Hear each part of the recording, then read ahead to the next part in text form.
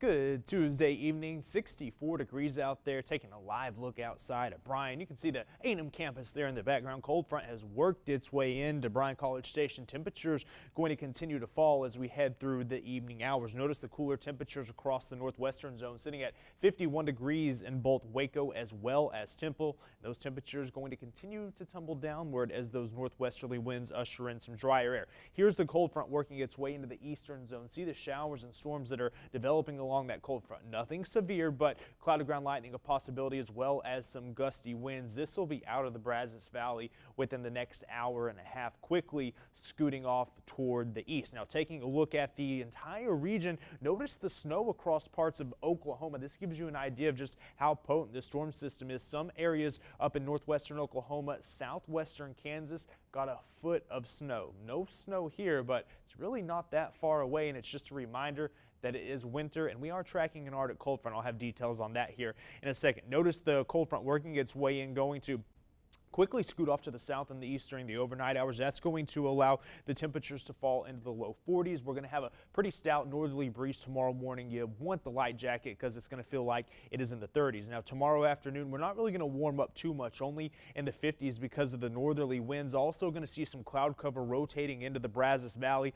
That is going to keep it on the cool side out there. So just keep that in mind. Probably going to need that light jacket handy throughout the day. Taking a look at the rainfall totals, 0.2 of an inch here in Bryan College Station, 6,200ths up there in Madisonville. That was the big winner, but overall not too bad. We'll take any rain we can get. So storm system going to scoot its way off toward the east heading into tomorrow. Next storm system that will impact us Thursday into Friday, starting to dig into the Four Corners area by tomorrow afternoon. That's going to slowly creep into northern Mexico on Thursday. That'll eventually help a surface low develop, pumping in moisture into the Brazos Valley. Now, a little part of this system going to break off and try to retrograde to the south and the west. This will impact us early next week, but let's focus on this storm system, going to aid in some moisture return as well as cooler temperatures here in the Brazos Valley. Taking a look at that future radar, as that upper level storm system works its way into northern Mexico, it's going to allow a surface low to develop over northeastern parts of Mexico. That's going to help pump moisture into the Brazos Valley. Spot showers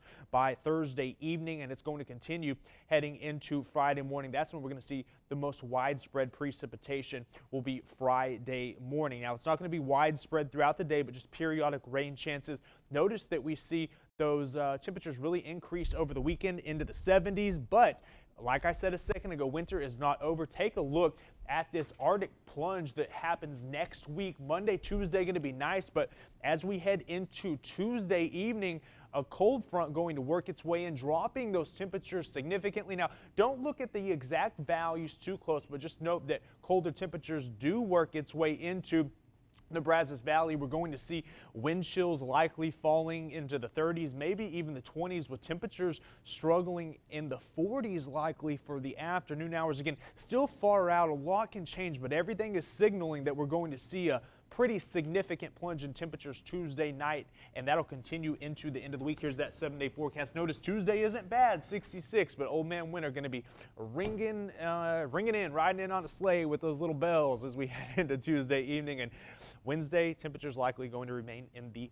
40s for highs. However, Old Man Winter's coming. I don't want him to come. I know, right? Go back, get on out of here, because it's going to feel like spring on Sunday. It's going to be in the 70s. It's going to be light winds, mild, and then Old Man Winter, he says, not so fast. And I like your haircut, by the way. It's yeah, Old Man Winter going to make a comeback. So you should have kept your hair because your noggin's going to be cold on Wednesday. Well, guess thank God it's basketball season, right? Yeah. I'm glad about that. Aggies, they were really cold on Saturday. I mean, really cold. OSU came in here and took them to school. So looking to rebound A&M at Tennessee as we speak. So first half highlights for you